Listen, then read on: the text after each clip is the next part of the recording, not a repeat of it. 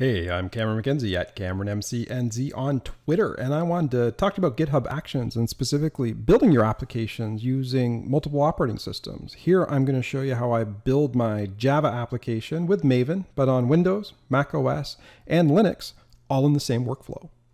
In a previous GitHub Actions example, I did a Maven build of a Java project using the Ubuntu latest container. You can see the workflow here. Anytime somebody does a push onto master, we're going to get the JDK 1.8 involved. We're going to pull all of our code out of the repository, and we're going to do a Maven build. There's Maven-B for batch, package, -- file, POM, and then the last step here, just print out all the local environment variables from the Ubuntu image. Now, a lot of people ask me, well, how do you do this on Windows? How might you do this on macOS? And it really couldn't be easier. Right now, I've got this one job that runs on Ubuntu, and your runner is associated with the container that you're working. But let's say I wanted to also do this on Windows. I wanted to also do it on Mac. Well, all I have to do is, well, I'm going to edit this file. I'm going to get rid of this line that says there's only one job because there's going to be multiple jobs. But what we do is I can just copy all of this here. And so that gets copied. And then underneath this, I'll throw a few carriage returns in there. Underneath this, I'll click paste. And then instead of run on Ubuntu, I think it's got a little bit of a formatting error right there. So I'm going to just change that a little bit. And instead of run on Ubuntu, it's going to be run on Windows. And instead of Ubuntu latest, it's going to be Windows latest. And then we can do the exact same thing again. We just do it differently. I'll paste in this entire job. But instead of build on Windows, it's going to be build on macOS, and we use the macOS latest. And there we go. I think that all looks good. Now, I do always worry that when I copy and paste, sometimes my formatting gets out of shape a little bit. So I'm just going to take a quick look at that. But yeah, there we go. Now we've just going to run this on 3 different operating systems. And also at the end of each of these, notice step 4 is printing out the environment variables. This is kind of neat because it'll show us the different setup for the environment variables in contrast with Ubuntu, Windows, and macOS. macOS and Ubuntu might be pretty similar.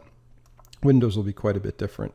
So I'll go over here to Actions. Actually, I'm just going to take a look and see if I got any punitive red marking on here, but it looks like it doesn't dislike my YAML file too much. I'll click on Update Main YAML. And that's where it's running. And you notice I've got these 3 jobs queued.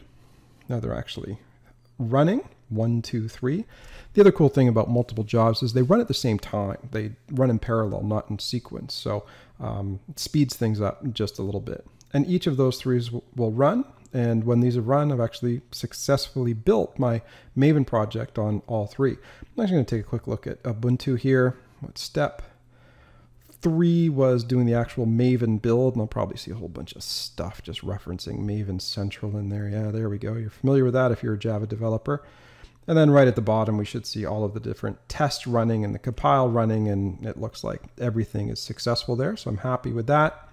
And then now we get the environment variables, and you notice that these environment variables are all based on the Ubuntu image, as you could imagine. And yeah, it looks like there's user, local. The macOS, I don't know how much different the macOS is going to look. You can go in here. Notice the OS runner is called macOS. It looks like an uppercase U instead of a lowercase u. I'm not sure if I'm going to get too excited about that difference there. But it does show you the different configurations, the different environment variables that we see in the macOS. Certainly these variables have different values, although the variable name should be mostly the same. It looks like our Windows build is lagging behind just a little bit. I think it's now done.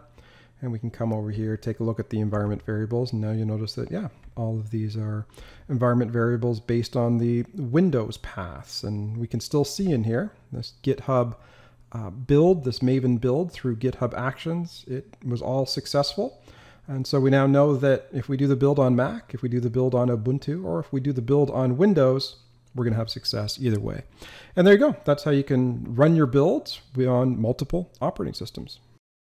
And there you go. That's how easy it is to incorporate Windows, Macs, and Ubuntu into your GitHub Actions. Now, if you enjoyed that tutorial, why don't you head over to the serverside.com. I'm the editor-in-chief over there. We got lots of great tutorials on Git, GitHub, DevOps, enterprise software development, you name it.